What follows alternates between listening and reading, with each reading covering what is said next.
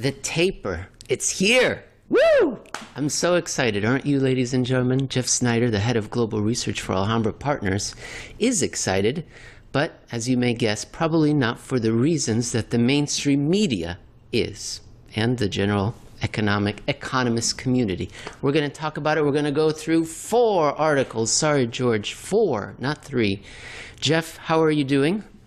I'm good. You know, I wondered if we should maybe have our own tantrum since the market doesn't seem to want to.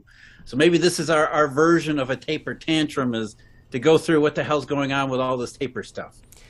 Taper, tantrum, what is it all about? Ladies and gentlemen, as you can imagine, Jeff has been ahead of this. What am I trying to say? Jeff has been ahead of this for years, and we're going to go back in time a couple of months, and we're going to reference an article that he wrote on the 28th of July. It was posted at Alhambra Partners, and it's called Tapering the Truth. Now, we're going to go through 4 articles, so we don't have a lot of time in today's show to go in depth in each and every one. So, Jeff, I'm just going to read some words that I highlighted, then you can tell us what it's about. Ceremony, ritual, faith, cult, rites, believe, conditioned, ceremony, ritual, theatrical, ceremony, cult. Jeff, basically, if the financial press says that a tree fell in the monetary woods, even though it didn't, it makes a sound, right? Yeah, and that's the point, isn't it? It's the idea that the Federal Reserve is everything. It's the center of our universe, and not just the financial investing universe, but the universe of the entire economy, the entire financial system, the monetary system, of course. And it's supposed to govern the entire economic system, and that's really, it's the message you get from the very first time you take Economics 101 in college, or even if you take a prerequisite course in high school. That's what they tell you. Central banks are central. And then every day of your adult life, that message is reinforced time, unconsciously, subconsciously, in every kind of way through the financial media. And even the mainstream, when the mainstream media picks up on any kind of economic or financial topic, who are they discussing it with? They usually have some central banker or Federal Reserve chair on to give us their opinion about what we're supposed to think about what's happening and what the Fed is doing. Because what the Fed is doing, again, as the message is reinforced over and over, that's the only thing we're supposed to care about. We only care about what the Fed cares about, and it's reinforced, it's shoved down your throat time and time again, everything you do. Here's a quote by you. It's a big deal for the financial channels and even for filling media page views. And it is. It's been in the news leading up to the announcement, after the announcement. Every news story I've read this morning is, well, it's pre and post taper announcement. How is the world going to function now? It didn't even matter how it worked before. We're in a whole new era. But Jeff, people may be wondering, well, what is? This should be, like the headline should be, Taper Tantrum 2 in space, no one can hear you scream, or something like that. People have heard taper, but tantrum's not being mentioned as often this time around. We're going to talk about why that is by going to your second article, which you wrote about. You wrote on the 16th of August. It's at Alhambra Partners, and it's called Taper Without Tantrum.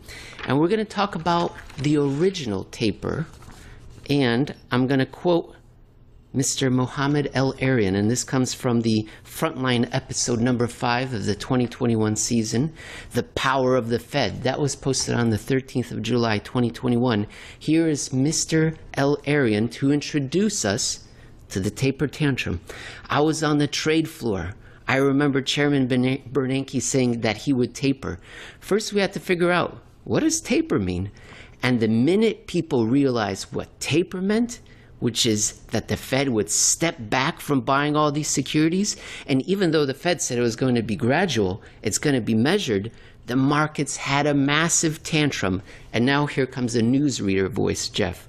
The market's selling off after Federal Reserve Chairman Ben Bernanke said that the central bank would start tapering its economic stimulus measures later this year. Now we go to Richard Fisher. The markets went into a fit. They became dysfunctional. It was known as the taper tantrum. A new newsreader voice, Jeff. Well, we all know it. When Ben Bernanke talks and the Federal Reserve speaks, markets listen. Taper tantrum. Back to L. Arian. Markets are like little kids. They want candy, and the minute you try to take the candy away, they have a tantrum. Dive in, Jeff. Dive in. It's ridiculous, isn't it? It's can you kiss ass any harder than that? I don't know. I mean, it's just well. Okay. What happened in May of 2013? That's what we're talking about. We're talking about late May of 2013. Ben Bernanke shows up in Congress and says, he never says the word taper. He says we may step back or scale down the pace of our purchases if the economy continues along the path that it seems to be, which was the economy continuing along the path was the unemployment rate dropping more quickly than anybody or any Fed model had anticipated.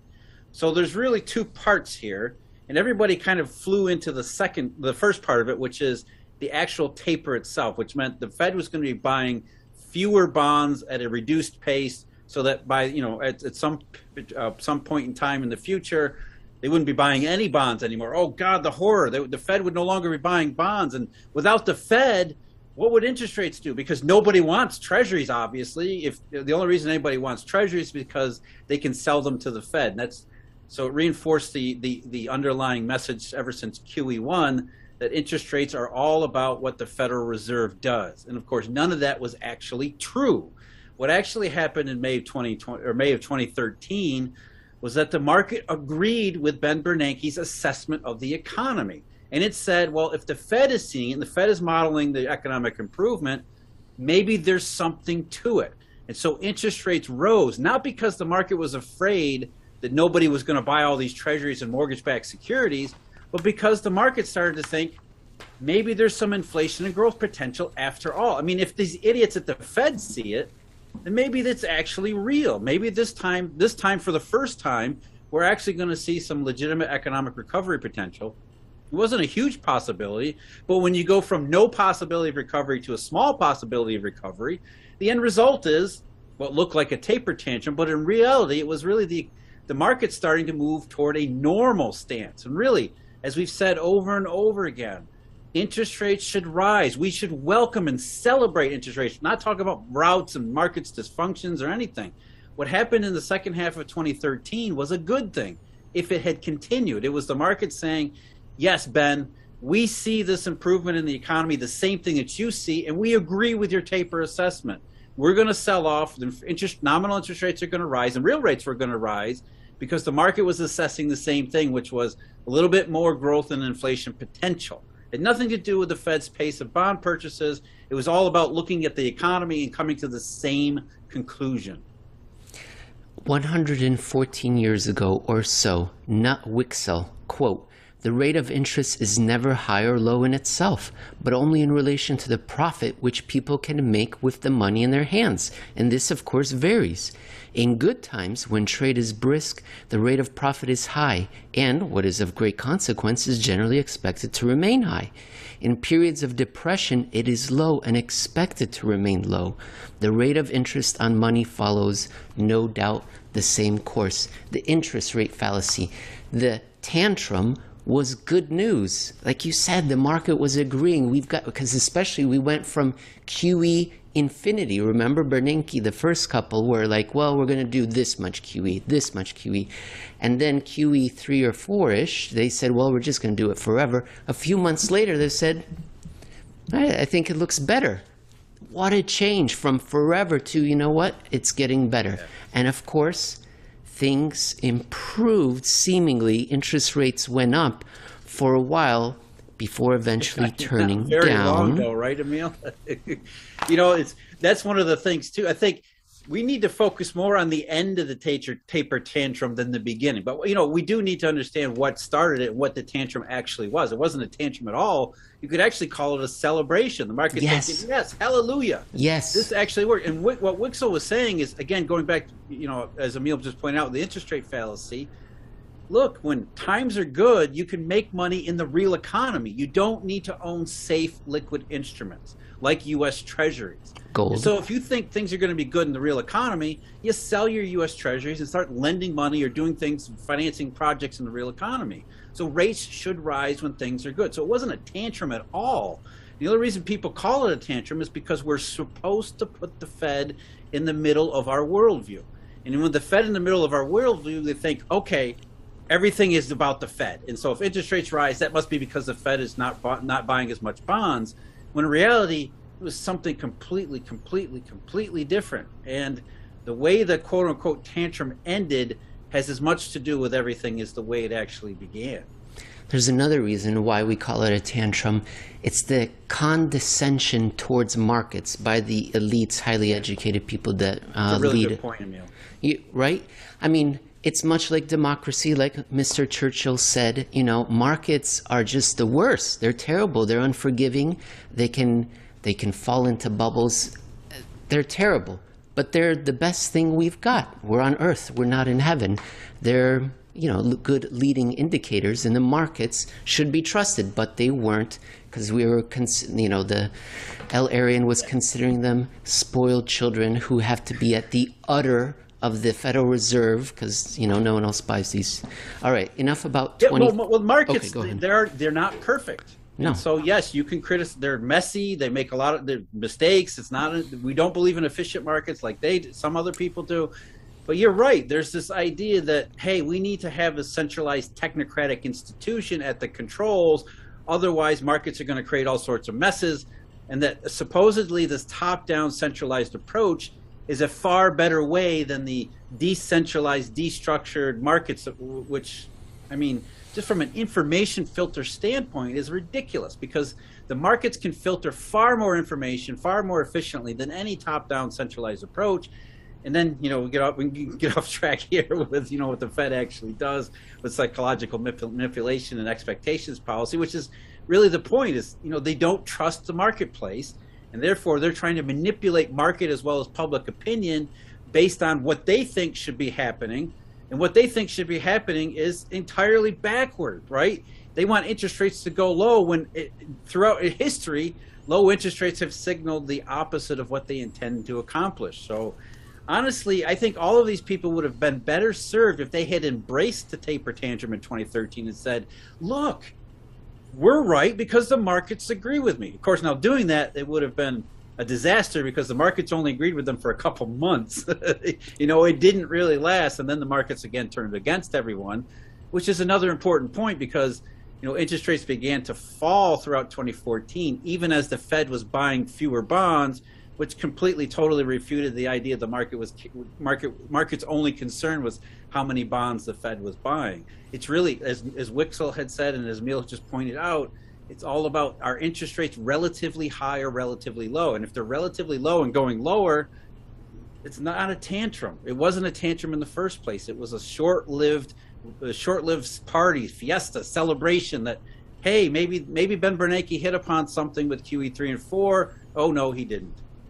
We keep saying markets as an aside here, but for any new listeners, when we think of markets, we are not thinking of equity stock markets. The last thing we think about is the stock market. Eurodollar futures, sovereign bonds, the inner workings of the monetary order. The dollar's exchange value. I mean, that's a good. While that 2013 taper tantrum was going on, especially toward the fall, you know, when we get into September and October, the dollar's exchange value started to rise, which of course we're told to interpret that through the lens of the Federal Reserve, and higher rates mean that's bad for emerging markets. And no, it was the emergence of the third Eurodollar shortage, which was already starting to remind the markets that, hey, this taper tantrum celebration, things are getting better. No, they're really not. There's really some things going on underneath the surface that maybe nobody else appreciates. Certainly the Federal Reserve obviously doesn't appreciate. And those are the things that are going to set the agenda moving forward, as they did. You know, that small rise in the dollar's exchange value, the fact that T-bill rates continued to fall and stay near zero and were suspiciously low. There was all sorts of these deflationary signals going on while the taper tantrum was also going on, that said, this short-lived this burst of optimism just isn't going to last very long at all, and of course it didn't. So, point number one, the mainstream media sets the Fed atop a pedestal and adores them. Point number two, the media mislabeled what had happened in 2013. Tantrum wasn't tantrum, it was celebration. Now we come up to present day, and I'm going to read a quote from the blog post we're still on. Quote, this is by Jeff. Jay Powell's Fed, even after committing a set of seriously unforced errors just a few years ago, is more and more committing itself to do this all over again. And of course, again, August 16th is when I'm reading from here. Assigning inappropriately huge interpretive value to recent U.S. labor market data, the FOMC is, right now, preparing the public for eventual taper. But this is where the similarities to 2013 end. No tantrum anywhere in sight. This isn't because the market doesn't believe Powell's group will do what they're now more openly hinting. Oh no, it's because the market doesn't believe in what Powell believes. There will be no tantrum even if there is a taper. Jeff, do you have access to a time machine? Are you a warlock? Are you a medium? How can you tell the future? What are today's lottery numbers? Yeah, really. I mean, no, it's actually really simple. Once you orient yourself outside of the Fed-centered worldview and start to understand interest rates as what they're actually telling you, the market was signaling all along that no, there was going to be no tantrum. Why? Again, the reason why, go back to what we said in 2013. If Ben Bernanke and the bond market were on the same page about what was driving taper, which was supposedly the rapidly improving economy, then you get a tantrum, the tantrum that isn't a tantrum.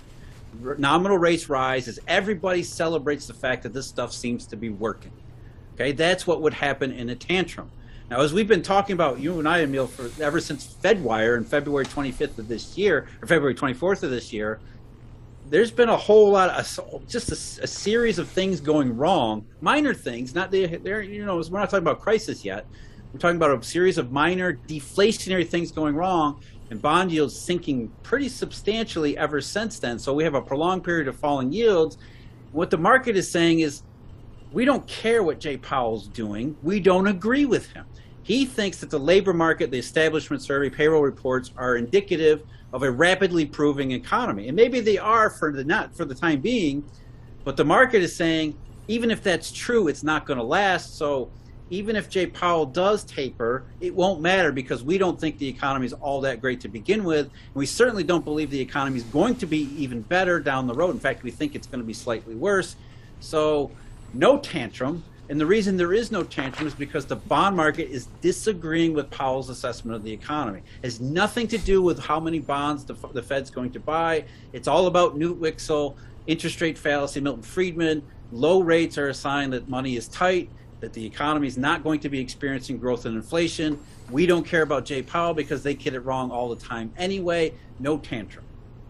Okay, those first two articles were from before the taper announcement. Now we're going to the day of, August 27th, Friday.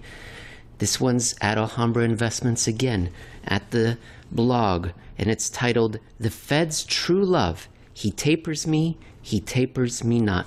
Jeff, before we talk about the scale of the tantrum or celebration or lack of anything, let's talk about why the Fed did this. What reasons did they give? And there's two big ones, inflation and employment, which you were just talking about right now.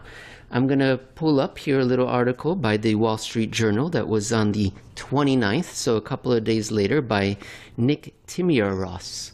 Here's the title, Wall Street Journal. Fed faces new challenge spelling out employment goals.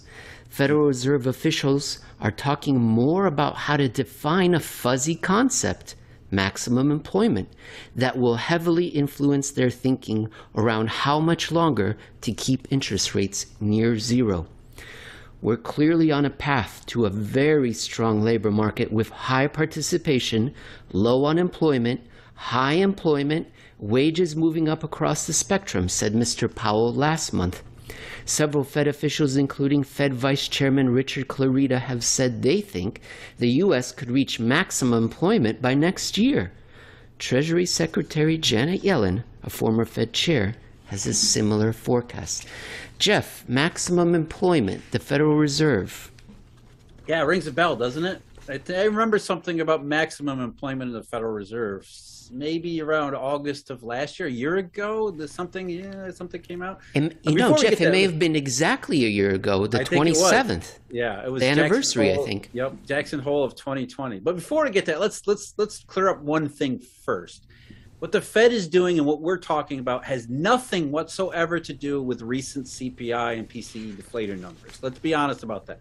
The Fed is still saying, quite correctly, that what we've seen so far in consumer prices is transitory. They continue to believe that, as do I. I think the market continues to believe that. And as we've spelled out in recent episodes, CPI numbers and PCE deflator numbers, not just in the U.S. but around the world, have been coming down just as we expected, and that the consumer price deviation trend of 2021 looks to be exhausting itself right on schedule. So this isn't really about past CPIs. This is about the potential future CPIs. And in the Federal Reserve monetary policy regime and strategy, it's all about the labor market. They're still operating on some bastardized construction of the Phillips curve, which says at maximum employment, you're going to get inflationary pressures that are sustainable. And that's really what inflation is. It's a sustained rise in consumer prices. Now, where it gets tricky is because last year they struck the idea of maximum employment from their strategy document. They said after their experience from 2015 forward that misled them into all sorts of bad mistakes about inflation and especially in 2018 and 2019, they would no longer try to define maximum employment because it didn't seem like it was possible. At least for them, it wasn't possible. So they took their strategy document away and said, we'll just get rid of the idea of maximum employment because we don't really know what it is. I mean, maybe it's because the Phillips curve is flattened out. Maybe it's because the structural R-star factors that have reduced economic. We don't really know. Of course, we know what it is. The bond market has told us about tight money ever since August of 2007, but the Federal Reserve is never going to admit that, so they continue to look at other things. But that really makes it kind of uncomfortable if you're Jay Powell or Janet Yellen or whoever else from the Fed, who now, a year later in August of 2021, is trying to sell the public on paper based on maximum employment. Wait a minute, you guys got rid of it just a year ago. Here's a little bit more from the Wall Street Journal. To reinforce its new approach last year, the Fed laid out 3 tests that would need to be met before raising rates. First, inflation would need to rise to 2%. Second, inflation would need to be expected to run moderately above 2%. Third, the labor market would need to approach conditions consistent with maximum employment. I don't know, it seems a little circular to me. Emil, they're just throwing shit at the wall and hoping something sticks, right? What they're saying is, well, before we thought once the unemployment rate got down to where we believe maximum employment was, we would expect to see inflationary pressures. And that's really why in 2017, 2018, and then to the end of 2018, Yellen and then Jay Powell were aggressively hawkish because the unemployment rate was falling rapidly. In fact, it was falling way below levels that they all believed was consistent with maximum employment. And so after having that happen and then that failing to lead to the inflationary outcomes they predicted, because they don't see it was the 4th Eurodollar event, because they think monetary policy is all about bank reserves and manipulation and things like that, they couldn't reconcile the lack of inflation with the unemployment rate, which is really easy to do when you look at the participation problem. But when you're the Federal Reserve and you don't know what the hell's going on, you kind of lead yourself into all of these kinds of blind alleys, one after another. So in late 2018, as their whole, Jay Powell's whole thing was falling apart, as the Eurodollar squeeze really started to bite, and inflation and potential and bond rates and everything began to fall again, the Fed said, all right, we need to go back and take a look at what we think of inflation, where it comes from. We're going to do this exhaustive review. We're going to hold, what was it? You remember the numbers? Fed like meets. 20. Yes, Fed meets with the public. I mean, they went through this 18-month supposedly exhaustive review that basically came up with, they threw their hands up and said, we don't really understand what goes on in inflation. And so because of that, because inflation is still one of their 2 congressional mandates, their statutory mandates, they said, we got to come up with something. So as Emil, you just pointed out, it just kind of, I mean, let's come up with a couple tests that are just not really tests, right? Well, inflation's got to get back up to 2%. That's the first prerequisite. And then number two is inflation expectations have to be up, which is, I mean, what inflation? Are we talking about market-based inflation expectations, surveyed inflation expectations, modeled? I mean, it's all open-ended language for a reason because of discretionary monetary policy, which is what happens with monetary policy with no money in it. It's simply a bunch of central bankers getting together around a table and being completely confused by all these blind alleys they're forced into by their own worldview that inappropriately puts the central bank in the middle of everything, when everything that we've just been saying says don't ever do that. Pay attention to markets. Even though if they're messy, the markets can steer you at least in the right direction. Participation problem, you said it a minute ago, and they bring it up here in this Wall Street Journal article again, but it's this one always hurts me, Jeff, but I'm going to read it out here. Mr. Powell said earlier this year the economy should be able to return to the unemployment rates that prevailed before the crisis, but he has shied away recently from suggesting that the U.S. can also return to the labor force participation rates it achieved before the crisis. Several Fed officials have cautioned in recent weeks that it may be difficult to return to pre-pandemic labor market conditions. Dallas Fed President Robert Kaplan, in a recent interview, said he thinks the U.S. has, quote, lost somewhere between 4 or 4.5 million workers due to retirements or increased caregiving demands. Quote, that has tightened the workforce faster than the headline numbers would suggest. So he kind of backs into it. Jeff, I'm going to show... That has tightened things. You know, that's, I mean, again, only economists could get this backwards, right? A lower participation rate is supposed to mean higher tightness in the labor market when it's exactly the opposite. In fact, it was Janet Yellen in 2014 who kind of scratched her head and said, you know, maybe this lack of participation is hidden slack, not tightness, but hidden slack. As in maybe all of these workers who dropped out of the labor force actually do want a job. It's just they know they can't find one, so they stop looking for work. And we can explain it any number of ways. And the Federal Reserve and economists have tried ever since 2008 and saying, oh, Americans are lazy, they're drug addicted, they don't want to go back to school. Bull. The American labor force knows the score in the way that the Federal Reserve does not. They know the economy has been bad all this time. They didn't drop out of the labor force because they were lazy. They dropped out of the labor force and took drugs because the labor market itself has never recovered since 2008. And then along comes 2020, which simply makes an already bad situation that's more than a decade old into a worse situation. And so if as much hidden slack as there had been before 2020, there's now more of it, not less of it, there's more of it.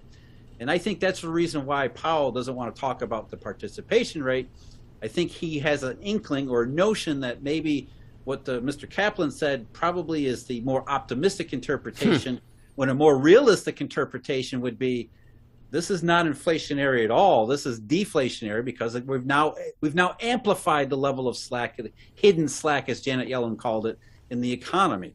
And that's really kind of where the bond market's position is coming from too, not just in the U.S., but across the rest of the world. It looks at the current situation, including the U.S., and says there might have been significantly more labor market destruction, permanent destruction, than anybody seems to have anticipated.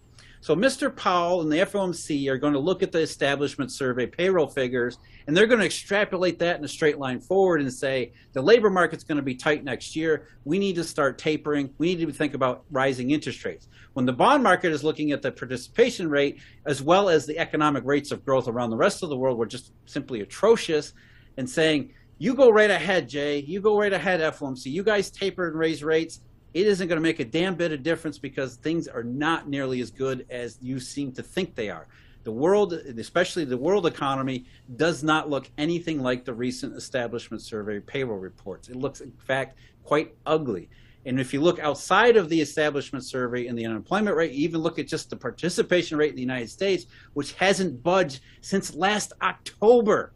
We've had almost an entire year with the labor force participation rate really stuck despite these massive payroll gains, which are indicating something very, very different than what is driving Jay Powell and FOMC toward taper. Earlier, you mentioned that the average Joe, average Susie Q knows more about the economy than the economists. And we absolutely, Jeff, have to go over that article, blog post you wrote about the NBC survey. We've got to do that. We'll do it on Friday, okay? I can't wait to do that one. Absolutely. That one is fantastic. Okay, but I pulled up, Jeff, tell me, I guess I can be melodramatic sometimes. This might be it. But Jeff, is there a more important socioeconomic, geopolitical chart in the world, if you were to pick one, than this one, where we see the labor force participation rate completely detached since the 2008 crisis from the unemployment rate, and the people are on that thick blue line, unhappy, unsettled, but the leaders are looking at the thin orange line, which is rising up, which is what you've been talking about. Exactly, and they're trying to rationalize how the orange line must be their version of reality, and how that version of reality must be the true one. Disturbing. And as we know, look at how fast it was rising in 2013. It's inverted, but you look at how fast the unemployment rate was falling in 2013, which fooled Ben Bernanke and then Janet Yellen into tapering, then ending QE3. Not that made any difference. We don't care about QEs. QEs are just what the Fed does.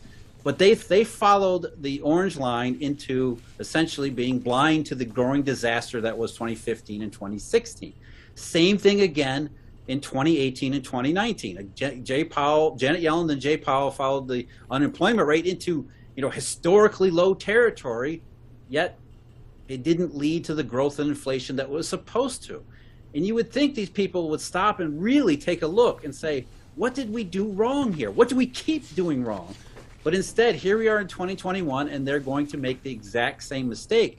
The only difference this time compared to 2013 and a little bit in 2018 is that the market completely flat out does not agree with their economic assessment. If anything, the market is betting against it. The bond market is saying we see rising deflationary potential. We don't care about the CPIs. We don't care about the establishment survey. We're looking forward into the later part of this year and next year.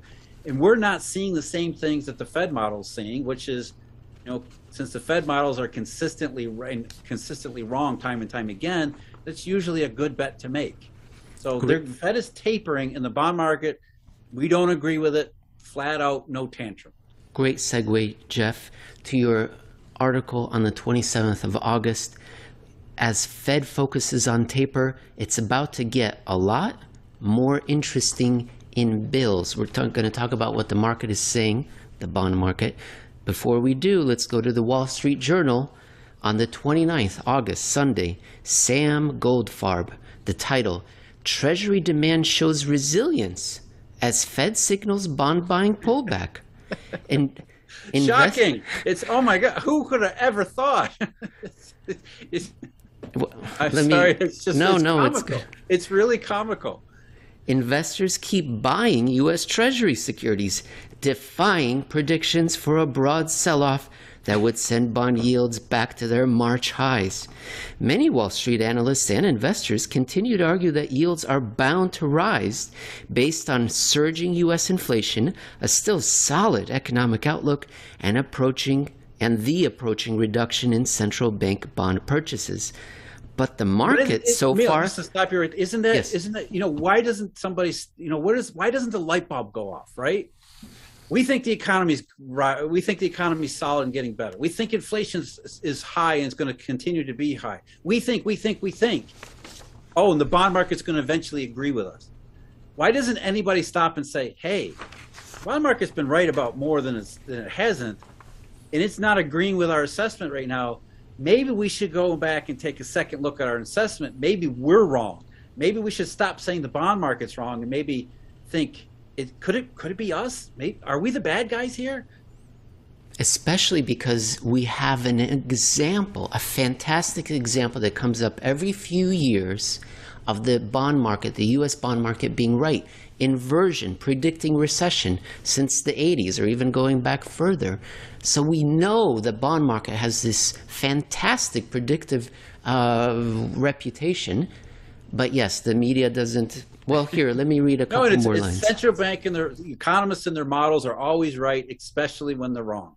But then they also acknowledged, well, the bond market's. But then you're right. Then they write. The bond yields are going to rise eventually. So the bond market's late to the party. It's going to agree with us down the road.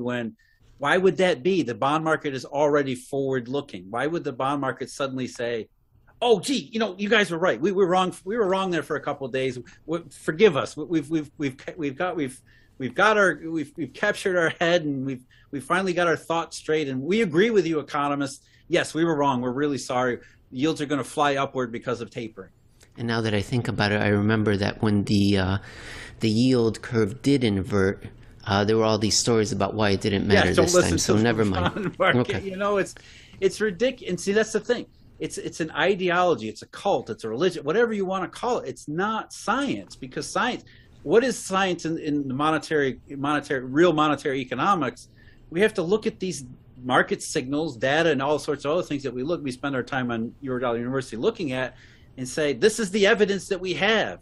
And if the evidence doesn't match up with your theory is wrong. But yet, time and again, economists and central bankers and the financial media are all lockstep in saying, well, no, yes, we see that the evidence tells us that we're wrong, but let's give you all these ridiculous reasons why the evidence can't be right and the evidence isn't really evidence. It's how do we fool ourselves into believing what we want to believe anyway? Here's a clue from the Wall Street Journal. But the market so far hasn't cooperated, reflecting continuing demand from around the globe. Now, there's the money quote, right? Yes. From around the globe, right? That's another one of those factors that, one of these days they'll figure out and just be shocked at the fact that we're talking about a global monetary system. Here's some more grasping at straws. Even now, many think that the tide is about to turn, partly just because of the change in seasons.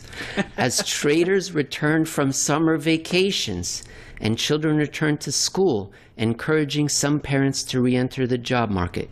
Yields could also rise when new cases of COVID-19 start to fall, some analysts say, noting how the recent resurgence of cases has weighed on investors' sentiment and sent them searching for safer assets. It's all plausible, Jeff, it's all plausible, but that's why we do the show, because we've been documenting that, you scratch beneath. This isn't about COVID, this isn't about, we've been talking about this again since February, February. This is not something that just showed up last month with, the Delta panic and all the pandemic rising in people's minds. Yeah, that's made a bad situation worse, but let's be honest that the situation wasn't good before all of that hit. And it wasn't just the US Treasury yields, right? We've been talking about global bond yields moving almost in near lockstep fashion, a few outliers like Germany. But by and large, the global bond yields have been, for the last more than 6 months now, 6 months, half a year, have been more and more pessimistic, rising deflationary potential globally for half a year. And so, you can say taper, the bond market's gonna finally agree with us, but why? Why are things suddenly going to change in the near future? And what are those things that are going to change the bond market's mind that the bond market hasn't already assessed negatively? It's just, as you say, seasons. I mean, come on. It's just grasping at the thinnest of straws. Well, spoiler alert here, but the yield on the benchmark 10-year note settled on Friday at 1.311, down from 1.342. No tantrums so far. Jeff, did anybody? Hey, Emil, off the top of your head, did anybody get Mohammed El-Arian's comment on Friday? Because the spoiled children seem to, not care about their candy. Well, they've been well behaved. They've been sent to timeout, I guess. I don't know. That's why we're having the tantrum, because apparently the market doesn't seem to want to, and it must be. It's you and I are going to have to do it for everybody else. Well, Jeff, you tweeted about it. You said that it's because Fed's announcement, even though it was taper, very hawkish, he presented it softly in a felt glove, this iron fist of dovishness, and therefore bond markets are like, yeah, okay, I can live with this. That was the sort of the other grasping at straw. The other straw that the media pulled out was, Well, this didn't turn out like May 2013, so must have been that Jay Powell learned and messaged his tapering release, for lack of a better term. He must have messaged it properly this time, prepared the markets so that they would receive his comments as a dovish signal. And it's really this need to put the Federal Reserve at the center of the universe as if controlling all interest rates is just pathological at this point. Because what Jay Powell actually said, what anybody's actually been saying up the last couple of weeks leading up to this, is exactly the same thing. I mean, exactly the same thing Ben Bernanke had said in May of 2013. What Ben Bernanke, all he really said was, if the economy continues to prove like it looks like it is, we're going to start reducing our pace of purchases. What has everybody said recently? And Jay Powell actually said on Friday, if the economy continues to prove, we're going to reduce our pace of purchases. And again, the differences in the bond market's reaction to both of those statements is all about the bond market, not about the Fed. Jeff, the other bonus here for our audience is that you gave something of a heads up, a little bit of a, be on the lookout for this in this article, where you try to alert us to a similar pattern that's developing right now that we saw previously in previous Eurodollar events that you wanted to raise to our attention. Can you talk to us about bill supply, cash management bills, and the debt ceiling deadline and what we saw in previous versions of this reflationary cycle? It's kind of strange how it always seems to come up right at the edge of inflation just before these dollar shortages really get weird. And 2013 is a perfect example where you have these debt ceiling negotiations which cause the Treasury Department to start to alter the way it funds the federal government's deficits and its debt. In 2011, maybe even a better example, where the Treasury Department really began to restrict bill supply, which it certainly caused a bad situation to become worse because, we always talk about repo and repo collateral and the availability. When the Treasury Department issues fewer bills, that means there are fewer bills, which are the best of the best of the best collateral available for the repo market and derivatives markets too, because all these markets are collateralized.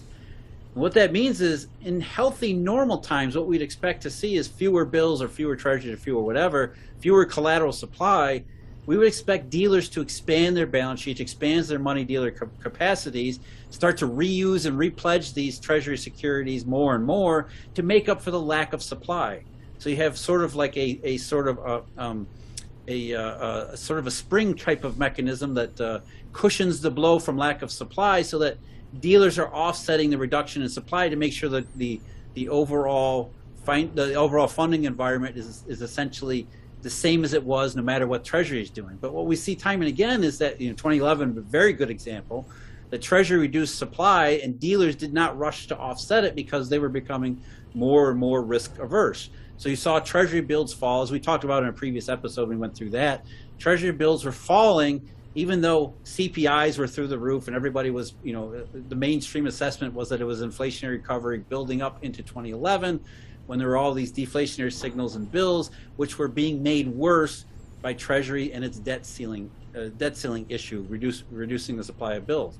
And as we move closer to the debt ceiling again in 2021, Janet Yellen is curtailing bill supply just like she has done before, which is causing all sorts of weird things to begin to happen, which we've talked about many of them before. Bill yields falling below the RRP where they shouldn't be, auctions prices way below the RRP, all of these sorts of indications that say, Treasury is reducing the supply of bills, but the dealers are not making up for it with their higher levels of reuse and repledging, a higher collateral multiplier across the rest of the system. And now we're starting to see some of the bills act weirdly as we get closer to the debt ceiling deadline itself. Like the 8-week bill is starting to creep upward in yield, which can cause all sorts of problems too, because if you start to get price sensitivity into Treasury bills, which there's a reason why Treasury bills are the best of the best of the best, is because they're mostly price insensitive, or at least inflation insensitive. There's not really a whole lot of price movement in them, at least not unpredictable price movements. That any kind of volatility into bills can lead to much bigger problems than strictly just lack of supply. This whole debt ceiling issue reminds me of those slasher movies, the sequels, when you don't know what's going to happen in the movie, right? But this is the 5th Friday the 13th you've seen, and you know it's not a good idea for that one guy or girl to say, hey, we're going to go walk around the woods right now. It just raises the hairs on the back of your neck. And so, like you said, we're not saying anything's going to happen, but we've seen this movie in different forms previously, and we'll be on the lookout and report if we see any other shocks on our shadow money-o-meter, if some warning's coming. I guess, Jeff, we are heading towards that low, the seasonal low in mid-September. So it's autumn. It looks like it'll be, it's concerning, or so we have to keep our eye on it. Basically, not what the Fed is saying. Right, and it's seasonality. We're talking about seasonality after rebuking a Wall Street Journal for doing the same thing. But no, this seasonality is actually a legitimate seasonality that comes up time and time again. That's one thing to keep in mind. But going back to 2013's debt ceiling, and there was actually a government shutdown at that time, if you remember. It didn't cause everything to just fall apart the next day, but it played a definite role in turning reflation into the shortest, in the bond market, one of the shortest reflations on record, simply because it was another negative deflationary potential. Another thing that dealers do not want to have to deal with, otherwise an overwhelming list of things they don't want to have to deal with. It's one more straw to pile onto the camel, and eventually the camel just can't go any further, right? And so in 2013, it wasn't the debt ceiling that caused the crisis the next day. It took a while, but that was definitely, it was a negative deflationary pressure that absolutely played a role in ending reflation number 2 and starting and making Eurodollar number 3 into one of the worst ones, especially for other places around the world.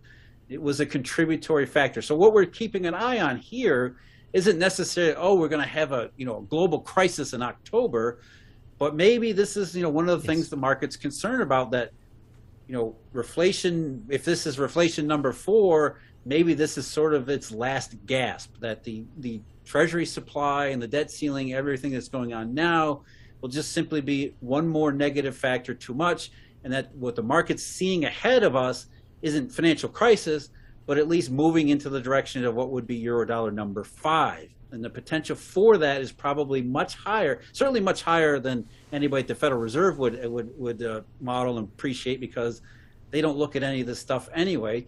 Nor would Janet Yellen, because for Treasury departments, people ask all the time, why isn't the Treasury Department doing something about it? Surely they know about this collateral issue, don't they? And the answer is no. And even if they did, they probably wouldn't do anything anyway, because it's not their job. And let's face it, bureaucracies only care about what their specific job is. So it's not like the Janet Yellen and the Treasury Department is going to start issuing bills based upon collateral factors. Though they probably will once the debt ceiling gets moved and the Treasury is free to start borrowing again like it wants to. But again, as in 2013, as in 2011, it's not really the debt ceiling. It's causing these dealers to have to adjust to their positions and their operations and their money dealing activities. That creates these negative factors that linger on even after the T-bill issue gets fixed. Well, we'll be measuring and mapping, thank you, Keith McCullough, what's happening in the monetary shadows, and reporting it all back to you, dear audience. You can follow Jeff at Jeff Snider _AIP on Twitter. You can find me at Emil Kalinowski. Jeff, I will talk to you later this week. Thank you very much. And it was great to get this tantrum out of the way, because, if we didn't do it, I think people would be waiting for somebody, they're waiting for the market to have a tantrum, and they might have to wait a long time.